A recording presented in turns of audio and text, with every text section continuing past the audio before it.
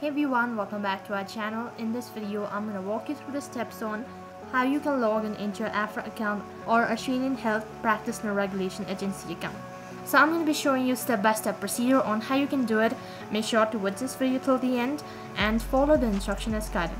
So in order to log in into your Aphra Health or AHPRA, what you need to do is you need to open up your web browser. Use any web browser that is convenient for you. As for this video, I'm using Google Chrome.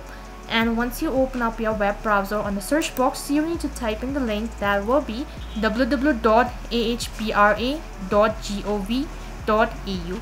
So I'll make sure to leave the link on my description box below as well. As you type in the link, you'll be taken to the official page, and this is how it's gonna look like.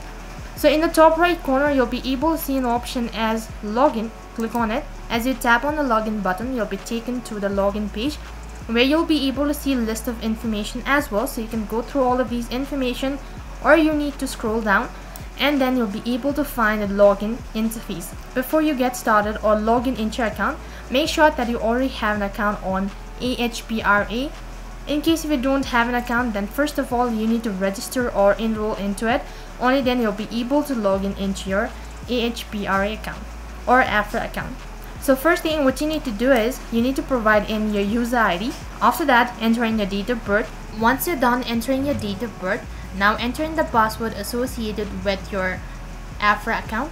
And you also need to mark on this little box that is I'm not a robot. And after that, you need to click on this login button in the bottom left corner. Once you click on the login button, you'll be logged into your account, and after that you've successfully logged into your Aphra account. If you're unable to log in because of your incorrect login credential, then you can simply click on this option that is reset your password. As you tap on this option, you'll be instructed on how you can log in or how you can recover your account. So in this way, you can log in into your AHPRA or Aphra account. That is all for this video. I hope the video was helpful. Make sure to like, share and subscribe to our channel. Thank you for watching. Or